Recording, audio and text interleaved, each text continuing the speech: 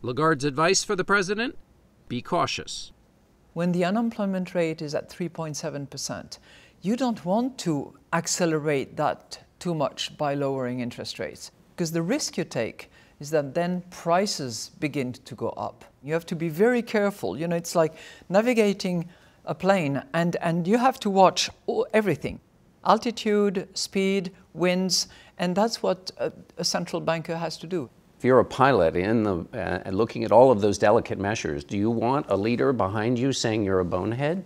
A central bank governor does best his job if he is independent. You've met President Trump. Would you talk to him about this and make the case that you've had about independence of central bankers? Absolutely. And what would you say? Market stability should not be the subject of a tweet here, a tweet there. It requires consideration, thinking, quiet and measured and rational decisions.